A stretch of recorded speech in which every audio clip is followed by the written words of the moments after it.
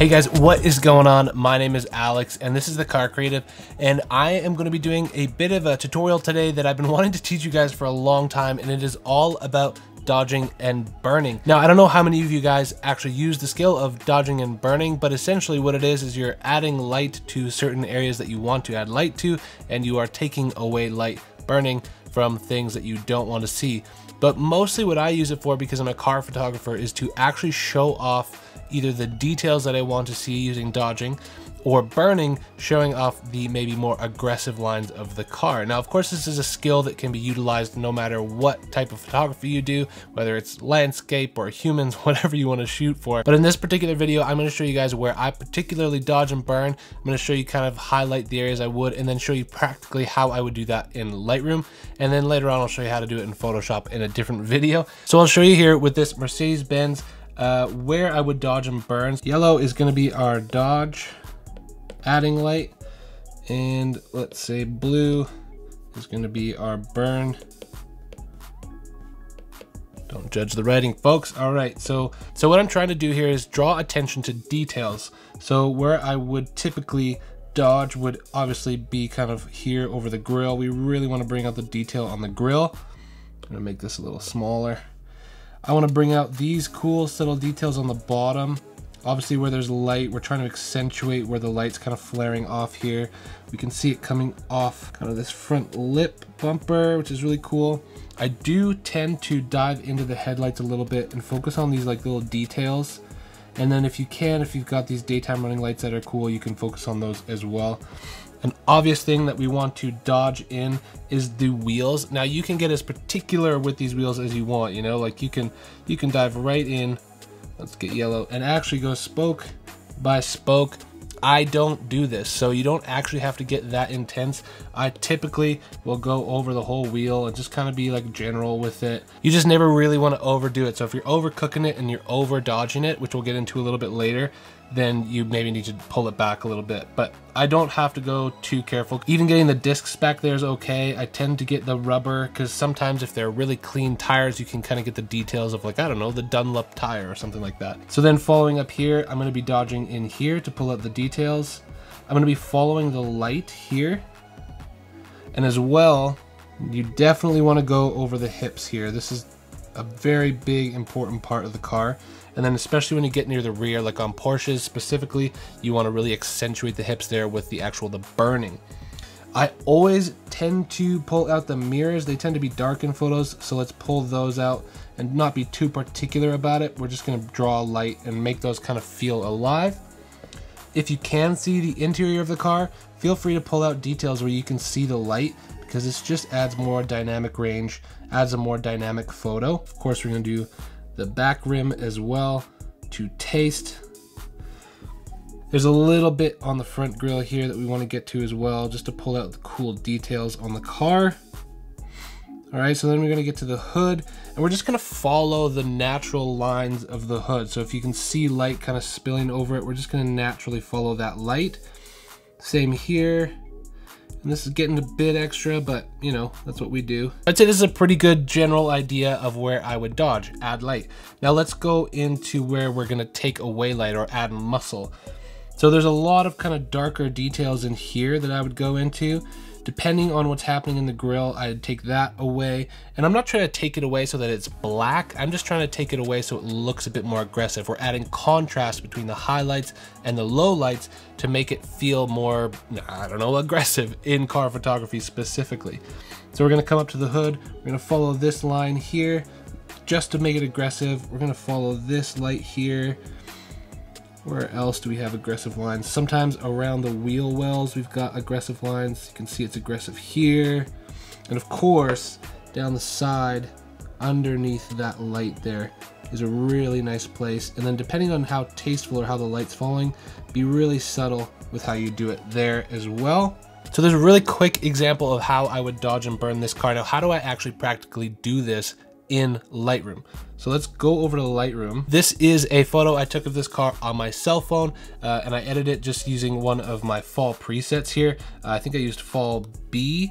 So I put on fall B, we adjust the exposure just a little bit, Then I'm gonna go in and put my fall filters on. So it just adds a bit of attention to the car. So it works in sync with one another. So there's the before and after. So we're just gonna go into our adjustment layers here.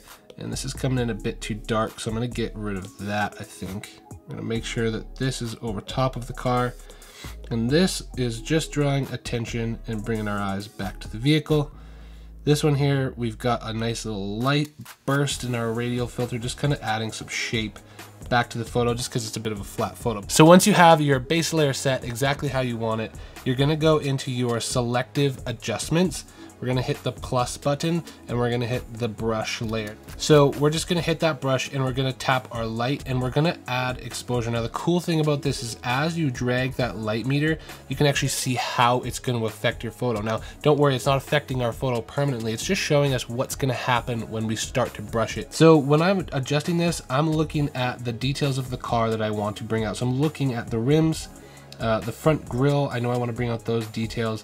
So I think adding about a stop, you can see it's a +1 there. That's adding a stop of light. So I'm happy there.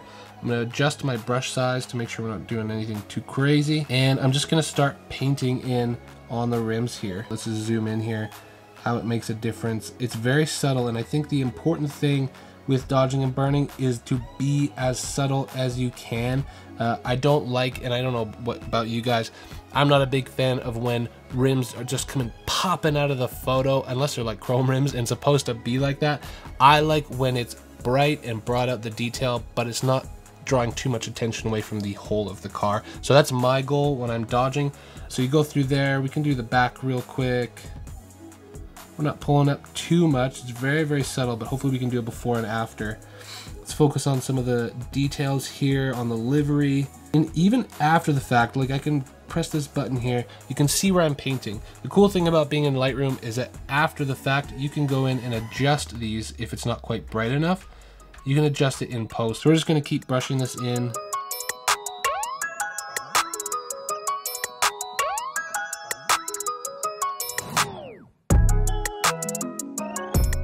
Now, because this was shot on iPhone, there's not going to be as much dynamic range as you might get from, I don't know, a DSLR camera or something like that. But what this is trying to show you is just where you can dodge and burn, should dodge and burn using Lightroom Mobile, and how even on your iPhone and Lightroom Mobile, you can actually make really, really cool pictures. So let's burn some of these things away too and add a bit of aggression to the car now. So now let's burn away some details and add a bit of aggression to the car.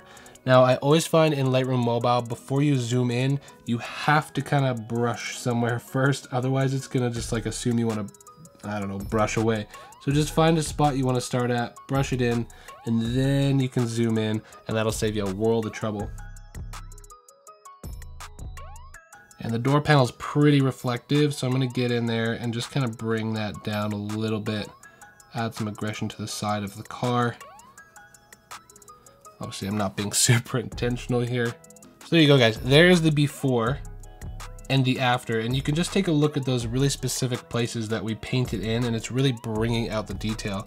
Now remember, this is shot on iPhone, edited on Lightroom Mobile, and you can create some pretty cool stuff. And I think once you posted this to, let's say, Instagram or something, not too many people are going to be really nitpicky about it.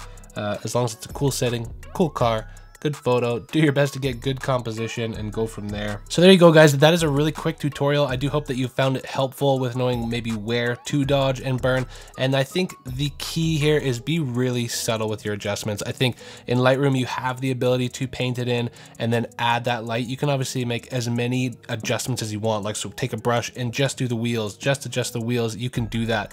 And then do just the hood, just adjust the hood. So there's a lot of different ways that you can use the brush tool. It's super diverse. Obviously, you can use radial filters, you can use other filters to make your car pop out, and you'll see that in a lot of my other videos, which I'm sure I'll post up here for you guys. If you guys enjoy this type of automotive photography, I have started a Patreon channel where we are having a very tight-knit community of people that I answer their questions. We're doing editing challenges over there, so I'll drop a raw photo, they'll edit it, and you guys will see them on my Instagram. And on that note, come check me out on Instagram if you're interested in automotive photography. I love building the community and having conversation with you guys over there with like how you guys take photos, how you love to edit. There's so much conversation happening in the comments, and I'm learning things every day. So come check it out. Come be a part of the community on Patreon. But otherwise, guys, I do hope that you found this valuable or slightly entertaining, at least. If you did, feel free to hit that like button. It means a lot to me in the channel. Leave a comment down below. Let me know what you guys thought of the video, and subscribe if you want more content like this, because I'm just really enjoying hanging out with you guys. So